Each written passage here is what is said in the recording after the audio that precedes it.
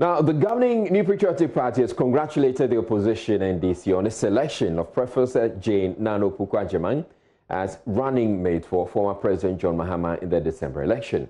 Addressing a news conference at Accra, Director of Communications for the NPP, Jane Buaben Asamoa, said, though the choice of a woman should ideally be hailed, Professor Opoku-Agyemang has failed to prove she has a track record of fighting for women and their welfare, adding her abysmal performance in the education sector makes her a no match for Vice President Dr. Mahama Bawumia.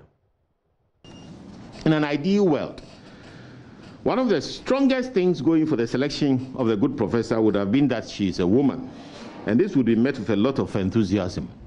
Unfortunately, Professor Opoku-Agyemang hardly meets the expectations of someone who has a track record of fighting for women or their welfare. Luckily for all of us, Jane Nano Opoku-Agyemang is not new to Ghana politics, and it's her performance during her period as a political appointee that we are going to continue referring to from now on in.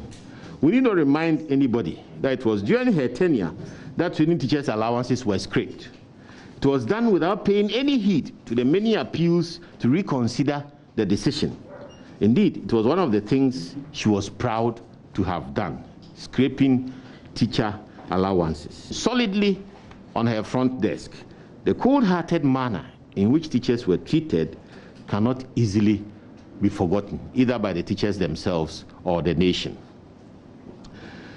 Let it not again be forgotten that Professor Nana Opoku-Agyemang had been a teacher herself before she came to the position of Minister of Education. And yet, it was during her period that classroom teachers were denied common chalk to be able to write on blackboards. And we all remember the infamous saying, "We didn't give you chalk today,